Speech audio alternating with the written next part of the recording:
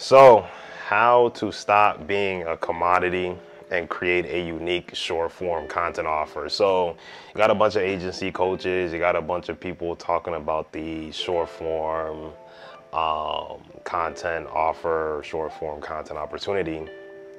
And so this is nothing new, right? For plenty of different people to sell the same thing, right? You got make a bunch of makeup artists, lash techs, millions of water bottle brands, or thousands, I don't know about millions, but the game has always been to stand out, right? This is why branding exists. This is why marketing exists. It's all about how you communicate. So in this video, I'm going to talk about how to communicate, everything from top to bottom, your offer, your story. We're going to talk about your customer avatar, everything you can do to stand out to sell a short form content offer that's unique to you. So, number one, right, your customer avatar.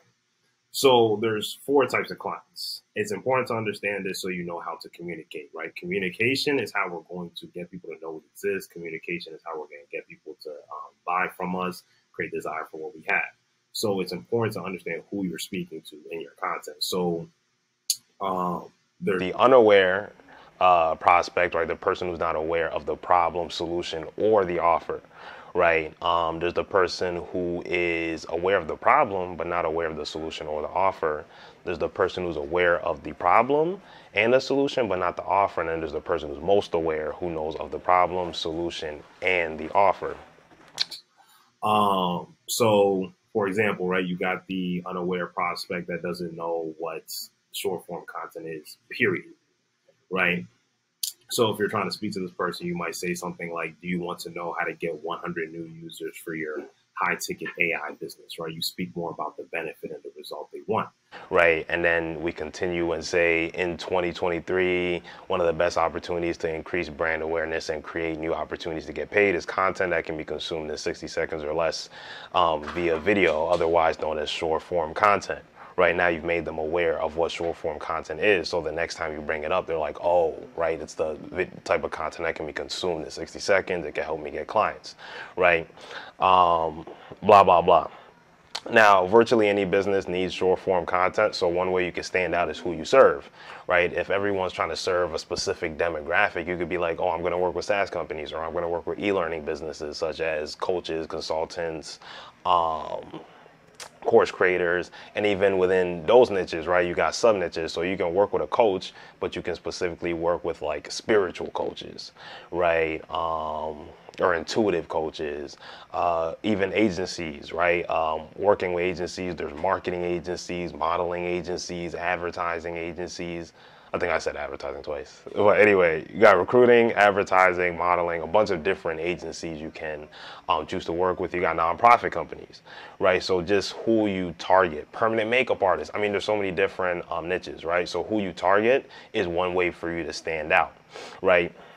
It's important, again, it's important to understand every business needs marketing, right? So don't ever think there's not an opportunity for you to get paid, right? No one person is going to completely have dominion over short form content or any sort of marketing services, right?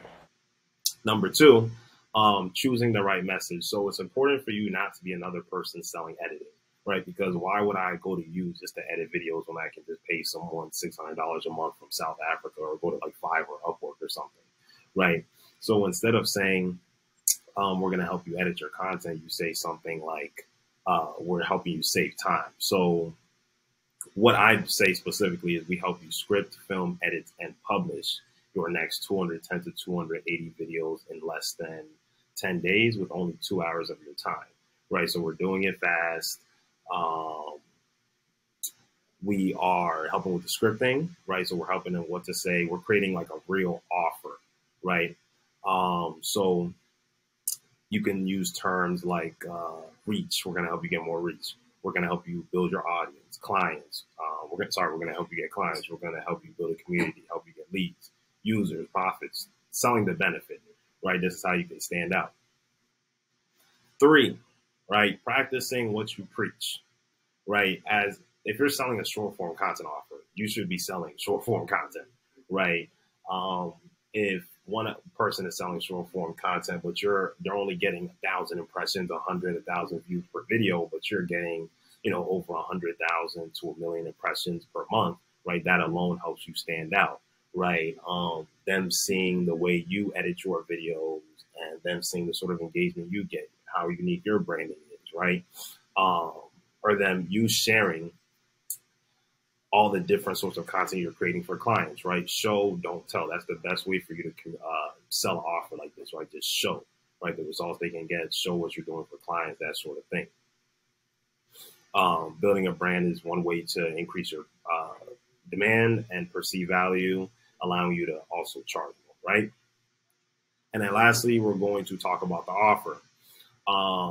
A good offer is an offer that solves different problems. Again, right? Scripting, that's one problem. Filming, that's another problem. Editing is another problem. And then I would find that clients, even after I would create content for them, right? It's important to just launch. It's important to just start selling, marketing, even if you don't know how to deliver, right? And you're going to figure things out along the way. So when I initially started selling this offer, I didn't realize that publishing was going to be a problem. So I eventually learned that. And then I updated my messaging.